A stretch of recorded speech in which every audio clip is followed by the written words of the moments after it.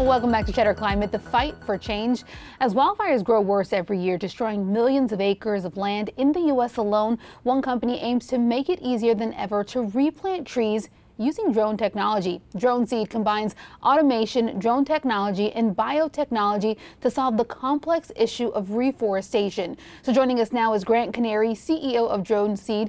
Grant, thank you so much for being here. I wonder if in your own words you can tell us about the DroneSeed mission and really how the idea came about. Sure. The mission is to make reforestation scalable and mitigate the worst effects of climate change. And that's how we've recruited everybody on the team. And then as far as kind of where we're focusing is post-wildfire impacts, and land managers, whether they're tribal nations, nonprofits, timber companies, small family forests, or state and federal lands, how do we reforest each and every year what we've lost? And the major takeaway here is that similar to coral, similar to glaciers, folks intuitively know that forests are in trouble, but we're starting to see the data that forests are in exponential decline because of the size of the fires and because of the moderate to high severity, which is basically eliminating seed in the soil and eliminating seed in the tops of the trees. So that's really where we're focused, is how do we reforest each and every year what we've lost? And key to that is seed. Nothing happens without seed, and thus the acquisition of Silvaseed. Yeah, before we get into kind of the drone technology, just how cool it is, we're looking at some amazing video there of what you guys do. I just wonder if you can hone in on just how critical reforestation is. And to your point, given the size and scale of the fires that we are seeing nowadays.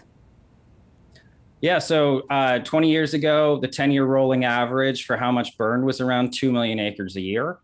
2018, we're looking at 7 million acres a year, and that's the 10-year rolling average. So to contextualize that for folks, that is 7 times the largest timber company in the world, and that is a lot of land that is cut each and every year.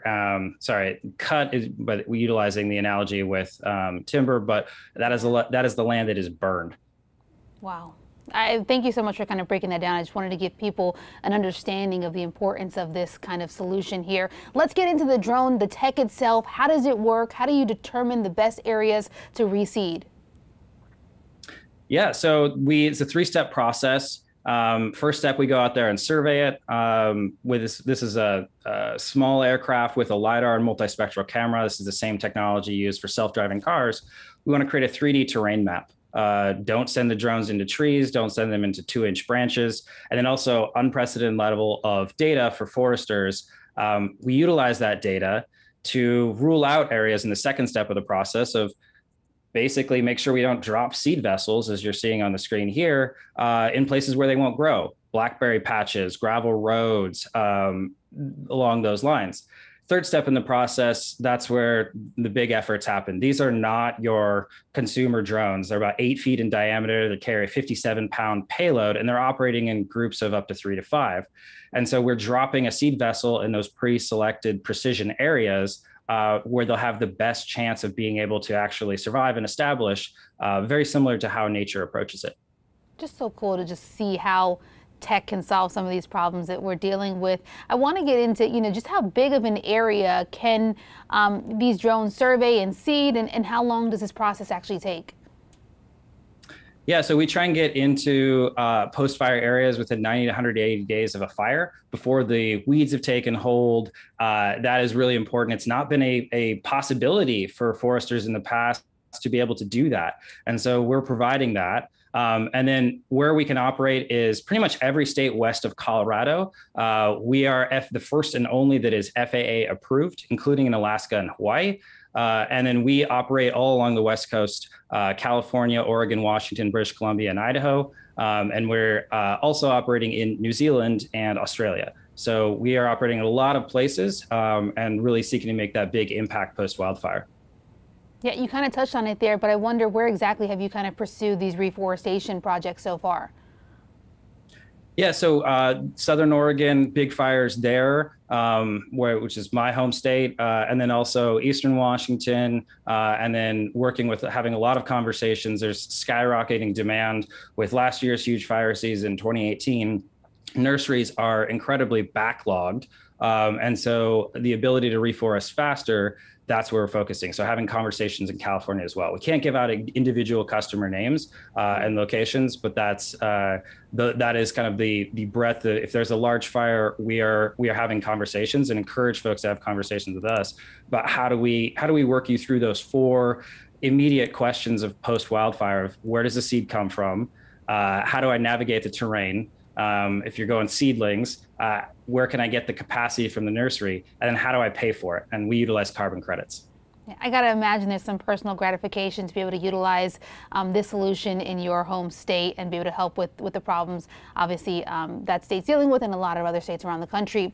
We understand you recently acquired Silvaseed, the largest private forestry seed supplier in the Western U.S. How does this acquisition actually benefit DroneSeed?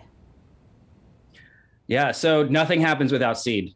And so we've built up a supply chain that relies on orchards. Well, it takes 20 to 40 years to spin up an orchard.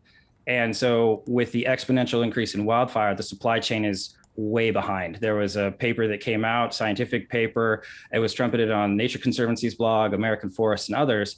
We need a 6x seed collection from the wild to be able to really step in, because we're seeing nature do less and less of the natural regeneration.